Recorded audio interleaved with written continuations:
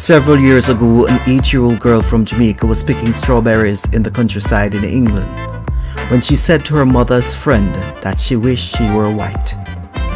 Her mother's friend was shocked, but without delay responded by saying, "You are a beautiful girl and you are special." Recently, a celebrity with Jamaican connection said that she knew her rival was prettier than she is because she had a lighter skin complexion and had longer hair. Don't be quick to cast judgment. The reality is that the rejection of black as being beautiful has historical connections. As a result, the browning syndrome, where many individuals will attempt to lighten their skin, is now a multi-billion industry. The Learning Journey, in association with Turn It Up Tuesday, hosted by Ross Audio, presents Did You Know?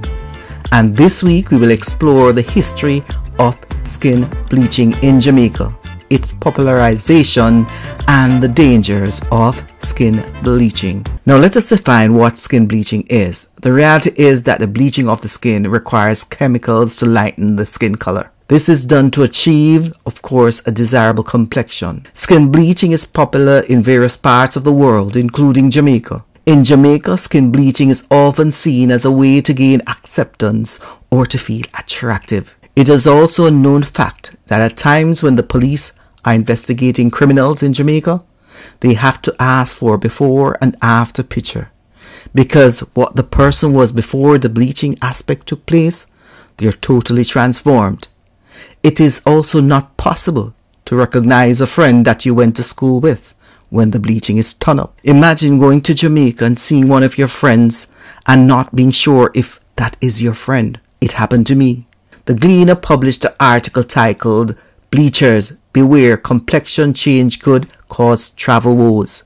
The now incarcerated dancehall star Vybz Kartel's picture was on the story. In summary, the article stated that bleachers had delays getting their passports as additional checks needed to be made to confirm their identities. The writer gave one example. Imagine that someone weighed 116 pounds 10 years ago and was black. Then, after 10 years, they are weighing 200 pounds and they are almost white.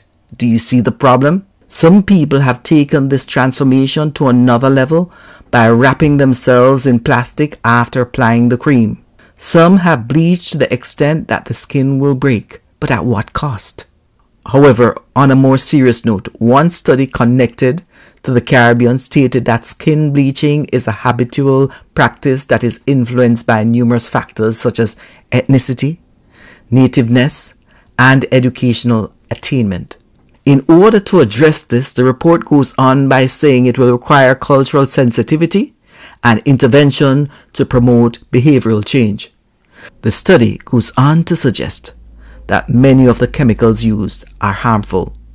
The study warns of the possible implications.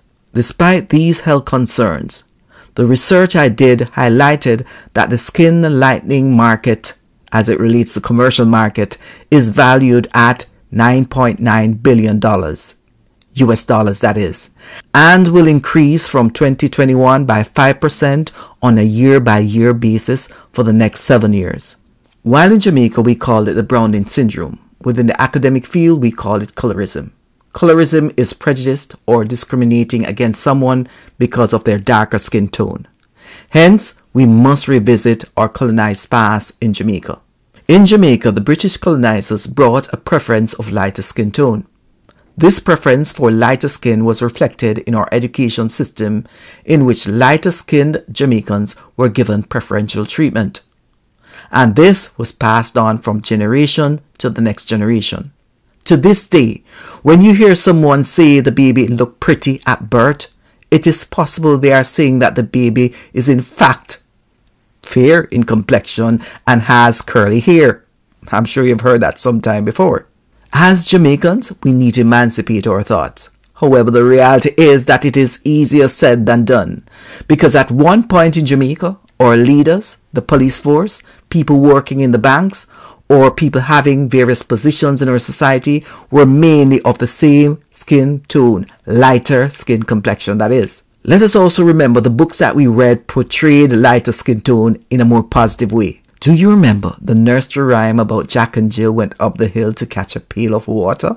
Did you for 1 minute think that Jack was a black boy and Jill was a white girl? The reality is that these thoughts regarding color was embedded in us earlier, and the books that we saw Jack and Jill in were of course embedding these thoughts within. When we look around, we have so many digital forms that are pushing information.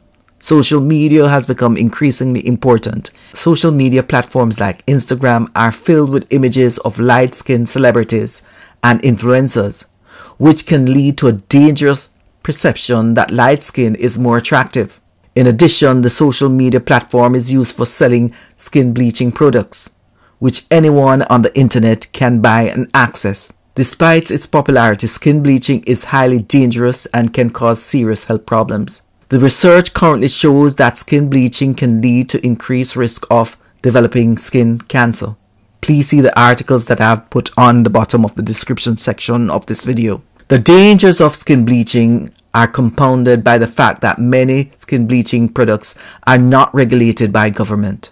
For this reason, it is important to be aware of the dangers of bleaching your skin to avoid these products that can be toxic to your own body. Let me conclude by saying skin bleaching is a widespread practice in Jamaica, and it is important to understand the historical roots of this practice. At my stage and age, I am satisfied with my skin tone. We should all be proud of our color. But let me ask you one question as I conclude. Do you know any black millionaires who are producers of these creams and products? I don't. And I'm sure that those who produce them will never use them. Over to you, Rossi.